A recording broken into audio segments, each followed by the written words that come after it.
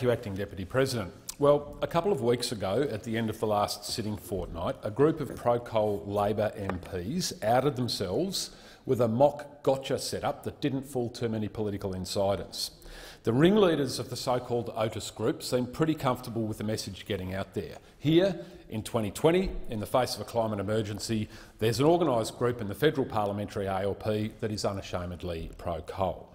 There has been little, if any, denying or recanting by those named in the story, from which I can only assume that what was run by Peter Van Onselen was pretty accurate. What I wanted to talk about today is just who is the Otis Group. A number of members of the Otis Group do represent coal mining electorates, chief among them being the member for Hunter. Now, I might disagree, in fact I do, with their political response to the structural decline of thermal coal and counsel them against selling false hope to their electorates. But I can see their logic, flawed though it may be. But these Labor members and senators, who by sheer geography can be linked to coal, don't of themselves explain the Otis Group. What is perhaps most curious about the Otis Group is the prominence of members and senators aligned to the Shop Distributive and Allied Employees Association, the Shoppies. Let's go through the list. Senator Ciccone is a Shoppie. Senator Polly, a Shoppie. Senator Kitching, well, perhaps an honorary Shoppie by virtue of factional prowess. And of course, Senator Farrell, probably the senior Shoppie in this parliament. From the House, Mr Molino, Shoppie, Mr Champion, a Shoppie, Ms Ridgeworth, a Shoppie, Mr Gosling, a Shoppie, and Anthony Byrne, a so-called mod, which is a new factional grouping that Guy Rundle has described as, and I quote, quantum Shoppies existing in two factional states simultaneously, end quote. So by my count, that's nearly half of the pro-coal group of ALP parliamentarians who are Shoppies. And a number of these Shoppies come from places like South Australia, the Northern Territory and my home state of Tasmania, where the coal industry is either quite small or non-existent. How very, very curious. Not from coal mining unions, not from coal mining states, but with the numbers in a pro-coal faction. The Otis Group could easily be known as the new National Civic Council. What on earth are these Labor members who found themselves in the parliament because of their affiliation with a union that represents retail workers doing spruiking for coal?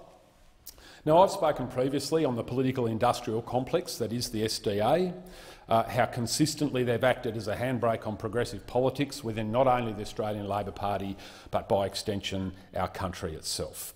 As the keepers of the flame for the religious extremism of Bob Santamaria, it's been the Shoppies that have so often and for so long held Labor back on social issues. Witness the final vote on the marriage equality bill in this parliament on the back of a clear result of a nationwide plebiscite less than 3 years ago, and after railroading Labor national conference after national conference on the issue, there, standing against progress, standing alongside prejudice, were a good number of Shoppies voting no to marriage equality.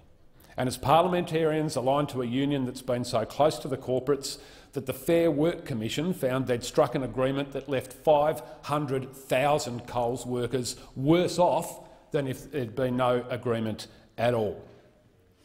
Senator Abetz once described Joe de Bruyn, the national president of the SDA, as I quote Senator Abetz, a role model of trade union officialdom. He is the type of official that gives trade unionism a good name, end quote. Well, I'm here to tell you, if you're a trade union official and you've got Senator Eric Abetz's endorsement, you are in a whole lot of trouble.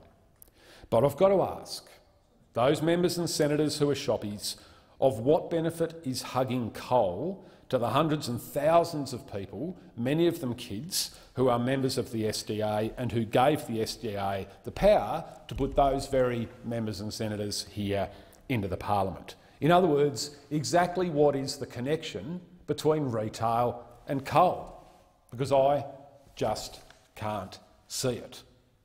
But what I do see is a malignancy within the factional system upon which the modern Australian Labor Party is built.